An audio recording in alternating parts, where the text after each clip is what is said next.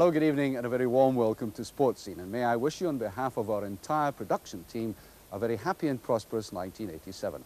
Now, not surprisingly, a lot of people before this game put the tag of Cup Final on it because it meant so much to both Rangers and Celtic. If Celtic won, of course, it would stretch themselves into an almost unassailable lead. And for Rangers, getting back into the contention would mean only 3 points behind the league leaders.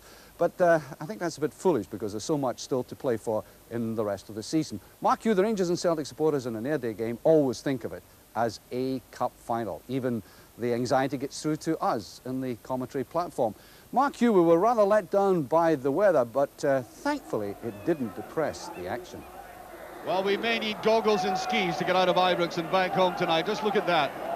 I mean, the rain we do understand only too well, but suddenly, 10-15 minutes before kick-off, this has happened. And there's the Rangers side, totally unchanged from Saturday. And of course, Graham Roberts, at number 2, the new signing from Spurs, will be making his Old Firm debut. And there's Celtic. They have, I think, stiffened the defence. Brought in Grant at fullback. I'm sure he'll play there. There was talk of Danny McGrain being in that position. A young Owen Archdeacon tried a way out on the left. And there's the match referee, Kenny Holt. At least he's used to this atmosphere. It's his 5th Old Firm match, and he laps it up. And off we go, and the conditions really are quite appalling. Nevertheless, Ibrox Stadium looks very spectacular, even with this snowy atmosphere now.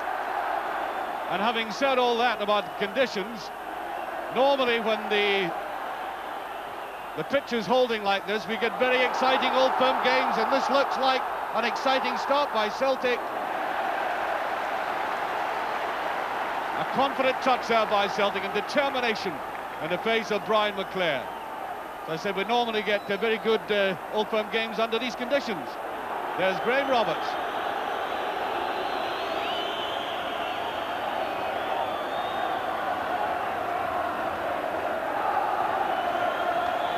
Butcher. Trying to find Fleck. Souness. Here's Souness. Looking extremely calm. Just kept in by Monroe. Monroe in the wars already, as I think it was McStay, who went in from the rear, and that is a free kick.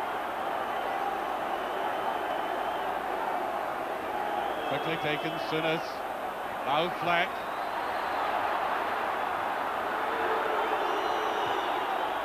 It's wide, and it might be a good one. David McPherson looks at it, gets away, and that's a late tackle, I think.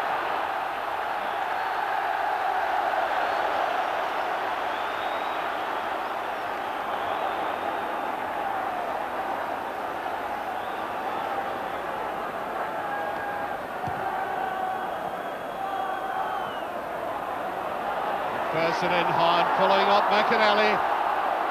Brilliant tackle by Butcher. McStay. Off the head of McPherson, and there is Derek Ferguson. Beautiful pass to Souness. Out to Cooper.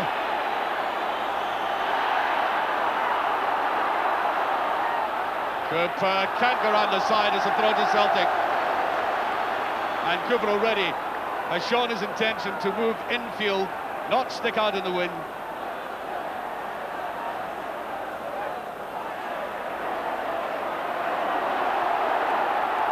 Tackle there by Roberts, and I think that's a free kick, yes.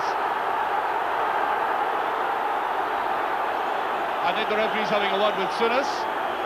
Obviously a comment past the referee. And watch the tackle here by Roberts. Right across the player. Free kick.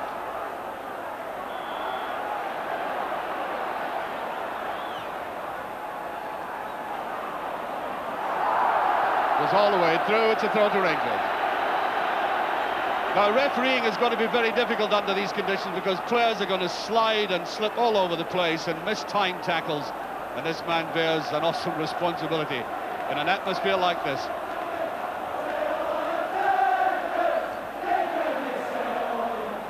Cooper. Free kick, yes.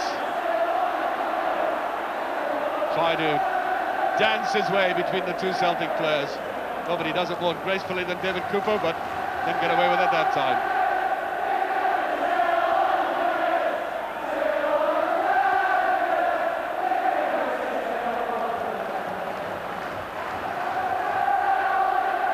But with the long one, it's misjudged. There's Aiken. Monroe. Grant takes that down beautifully. Tackled by Souness, and he slid into